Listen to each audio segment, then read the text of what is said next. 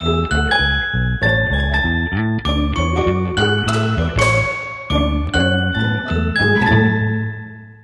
have to think globally. You don't look myopically into just the fact that you're having premenstrual symptoms.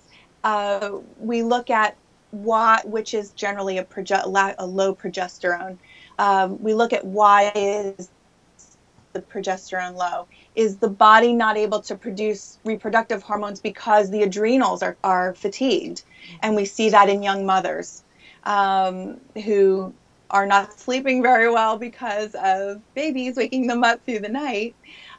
So it's everything is tied in, and it's fascinating. And I enjoy every single individual that I speak with, because even though you can have the same challenge. I'm not going to call it a disease or an illness. We'll call it a challenge, if you will. But we don't always just look at the thyroid hormones and just, if there's a low thyroid, just supplement it. We also want to look at why, what feeds the thyroid, and why is it low? Because you have people who are not clinically hypothyroid, that don't require medication, but they're still symptomatic, and they're frustrated because of the symptoms, and the doctors say there's nothing wrong with you.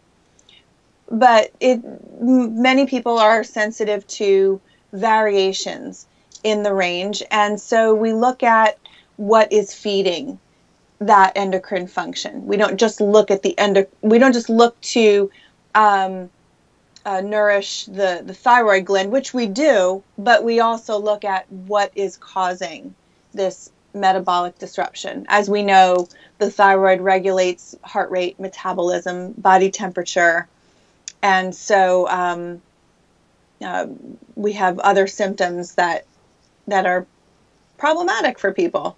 Yeah. Bowel changes and sleep issues and low moods or irritable moods. There are many symptoms that people suffer, and unfortunately, if the blood work comes out in the normal range, and the range is really big, it's a very wide range, and people can be sensitive to variations. Yeah. And you throw in something like a Lyme disease picture, and it compounds any imbalances that might already exist. So it's a little bit of detective work. In fact, it's a lot of detective work. Yeah. And it's all in the details, in the subtleties, which I find it fascinating.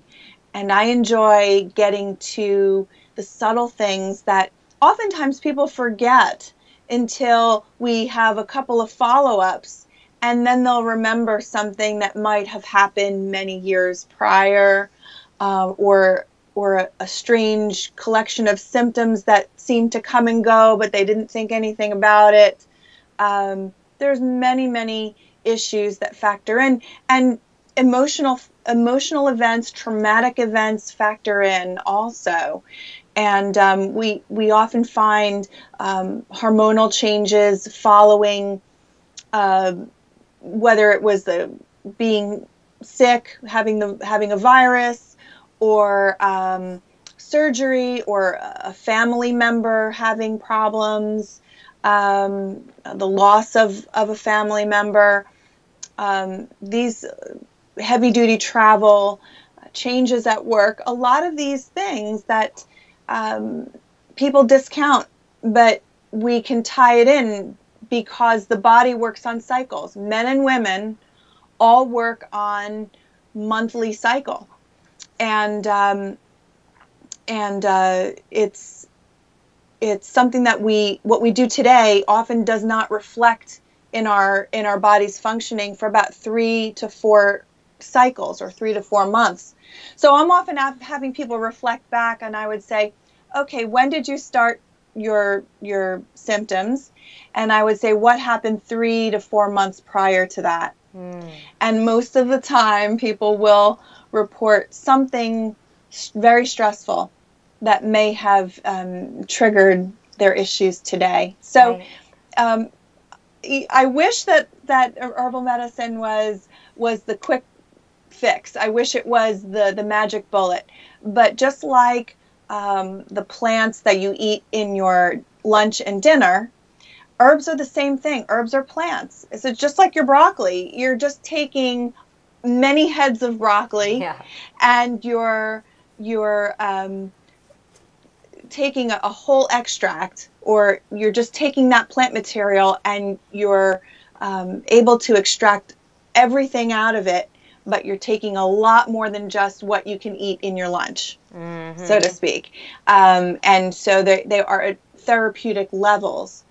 But I often hear of people who are a little fearful of herbs, and I would say if you're taking something that is standardized and manipulated into a nutraceutical, is very different than purely herbal medicine with a whole plant extract. Right. And we fall into problems when we say, well, the active constituent is A, B, or C, and then we isolate it and we maximize it. Now it's not herbal medicine. Now it is a nutraceutical, and it becomes more like a pharmaceutical. And so we see issues like the baseball player who took ephedra, but it wasn't ephedra, the plant extract. He took the alkaloid ephedrine in a supplement with probably caffeine, and sometimes they put aspirin compounds into it, and he had an issue with a heart attack. Because you lose the plant's inherent values and properties to mitigate its functions. So what we use ephedra as a whole plant, not ephedrine for weight loss, but we use ephedra as a whole plant. We use that as an effective bronchodilator. So for people with asthma or COPD or respiratory issues or a respiratory infection, it helps to dilate the upper respiratory airways. Wow. But it does have the effect of raising heart rate and blood pressure. So we use it judiciously, and you use it with a lot of knowledge, not just like throwing spaghetti against the wall and seeing what noodles stick. Right. You really have to be methodical and understand the properties of the plant, understand how it's metabolized in the body, and if somebody is on certain medications, how that medication is metabolized in the body, so that you understand how they interact and whether it is a safe combination or not. So a lot of people think, well, if it's natural, a little bit is good, a lot of it is better, and that's not the way it works. Sometimes drop doses are all you need, but again, it varies on individual and condition and things like that. So yeah, I think that answered your question. Yes. I'm sure I went off on a tangent somewhere. No, I mean, it's very helpful because I feel the same way when it comes to looking at the emotional body and dealing with psychotherapy and counseling and coaching. This is something that is highly subjective, highly individualized, and comes in layers. And sorry, my cat, there he goes. He's going to pump in. This is Pumpkin. Hi. He pops into the picture occasionally. Yep. Hi, Pumpkin. He might come back.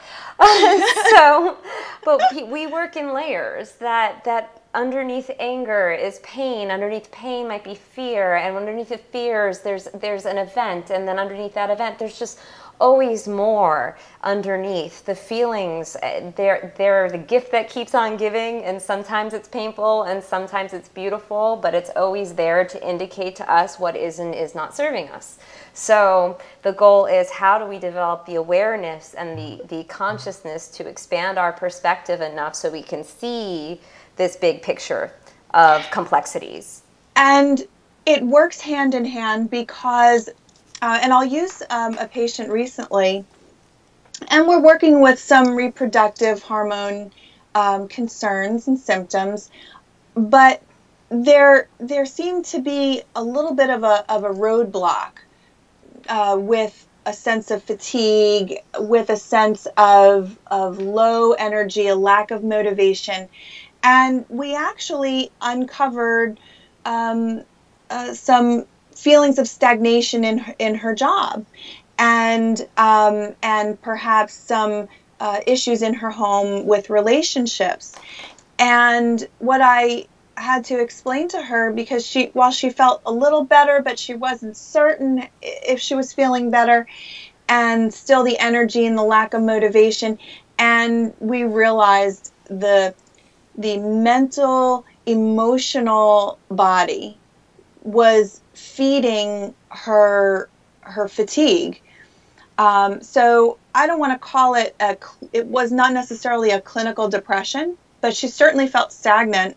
And so whether the stress is real or imagined, whether it is the fire alarm that goes off or whether it's a stress response inside because of your emotional body, and the things that you're coaching with, you're still mounting that stress response. You're still calling to the adrenals to respond to a stressor. So whether it's a stressor that comes from your mind or your heart, or it's a stressor that comes from perimenopause changes, they work hand in hand. Right. And so I can do my job and provide her with what she needs to balance herself out hormonally. However, if she still is suffering stress from her frustrations or her feelings of despair or heartbreak, whatever issues that you deal with, she will perpetuate this hormonal imbalance. Right. So it might not be the total picture, but it certainly factors in. Yeah, and it's really this heavy sense of grief that I see, that I know that I've been through myself. And when you go through a chronic illness or an acute illness or an injury or any kind of life event that throws things off track and out of balance, it derails us and off of our expectations of what we think it's going to be or what it should be. And so we're almost grieving. We're grieving the loss of our own expectations of what things should look like for us. That's a very powerful statement. I agree wholeheartedly. I mean, and I feel like all of us are walking around in this constant state of grief almost, because it's painful to process all the loss that we experience every day, whether it's missing the train on the subway, missing that train, or it's breaking up with your boyfriend or girlfriend, or anything that's emotional can have that profound effect of grief. And we don't always recognize it if we're not totally attuned with our bodies and what's really going on inside. So it's very helpful to have a good team around you. That's why I'm so grateful that you are sharing this with us, because I know I certainly can't do it alone, and that it's so important for chronic illness patients, for everyone to really understand that globally, and connecting with the right people that resonate with you, that feel healing to you, is just going to transform your life. And that pain you speak about is tremendously draining on your body's resources. A lot of this fatigue can come from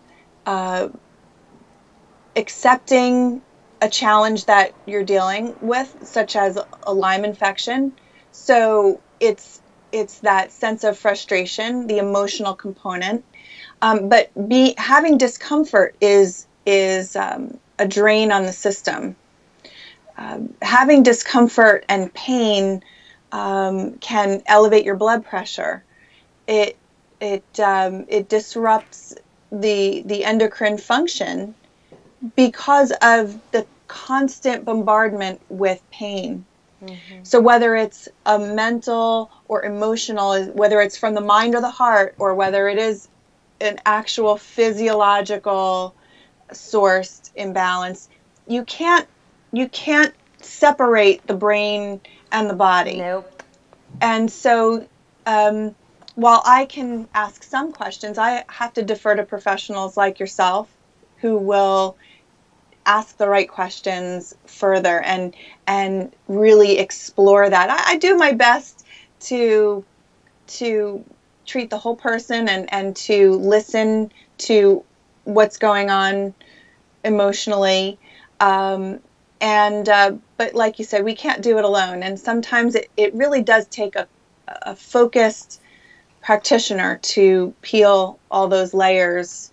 And then a full healing can happen, full resolution can happen. Because like I said, I can provide everything the body needs to balance itself. But if that patient is still frustrated with a sense of being stagnant in the situation, that element or that stressor will continue to pull those funds out of the bank. Remember, we talked about the adrenal funds. It will continue to make small withdrawals from the bank. Yeah. And so if you don't replenish the body, it will present symptoms as a result.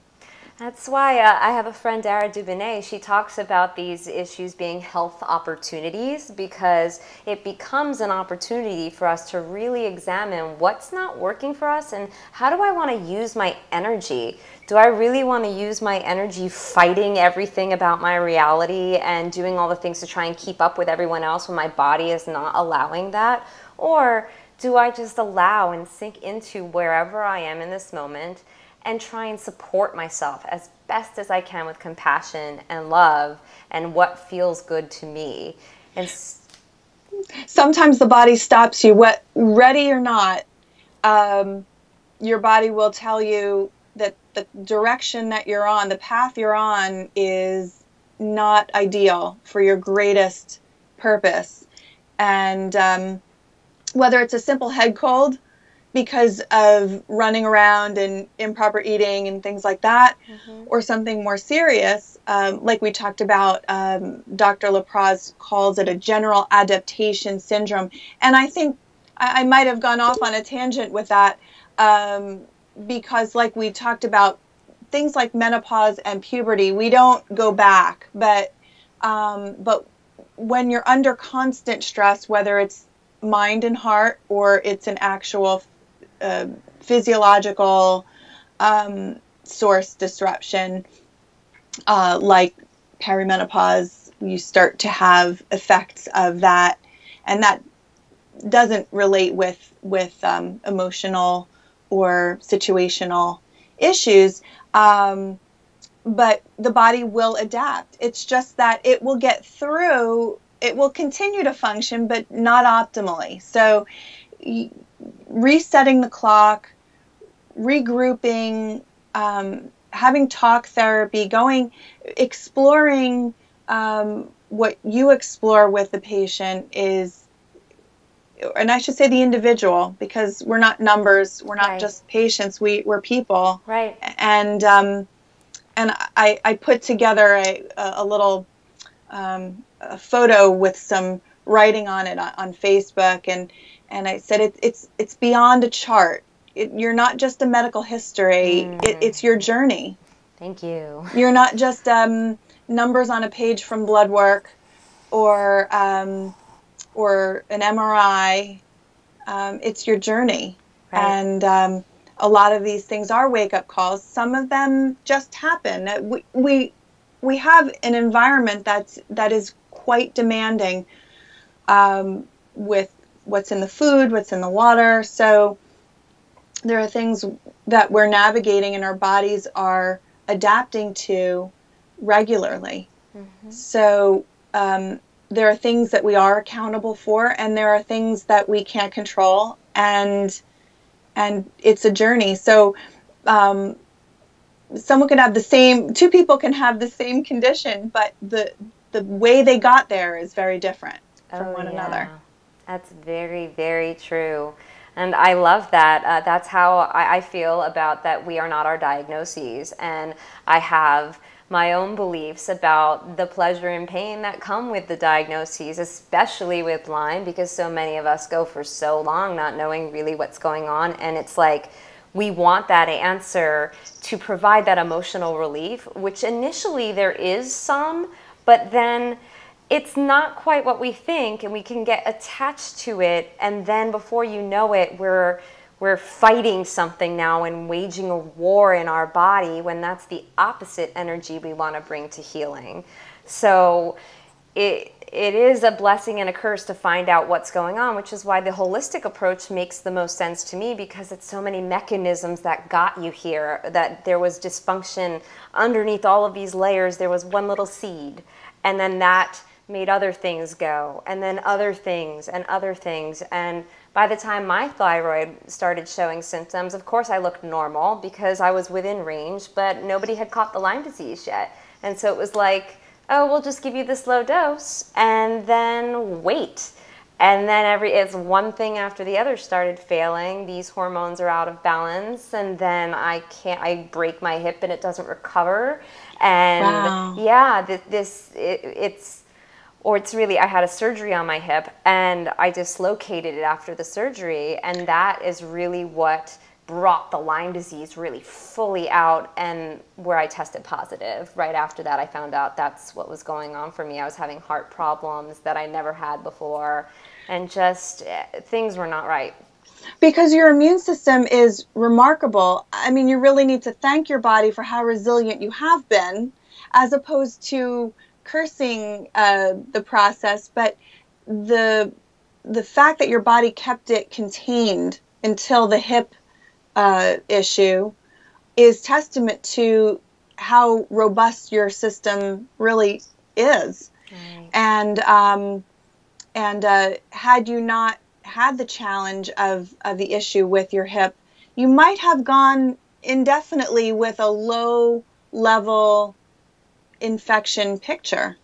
And well, I mean, it was getting to the chronic, where I had other chronic issues that I'm like, right. Oh, it's that condition. No, it's that disease. It's that disease. And all the symptoms of MS. And then a doctor's telling me it could be a tumor on my pituitary gland, and then a tumor on my pancreas. And it was all these possibilities. But what was really going on was just this really overburdened body at the root of it. And how frightening. Frightening.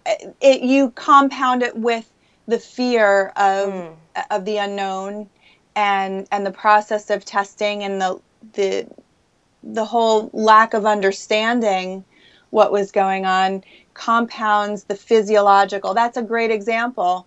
Yeah. That the fears and the anguish and the discomfort and the pain